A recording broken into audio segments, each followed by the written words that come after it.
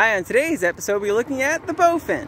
This is the bowfin, Amia calva. It is a bony fish native to North America. Common names include mudfish, mudpike, and dogfish. It is considered a relic, being the sole survivor of its species. It is from a group of fish which first appeared around 250 million years ago. The bowfin is considered a primitive fish because it retains some characteristics of their early ancestors. The closest living relative of the bowfin are gar. Bowfin are found commonly throughout much of the eastern United States and southern Ontario and Quebec.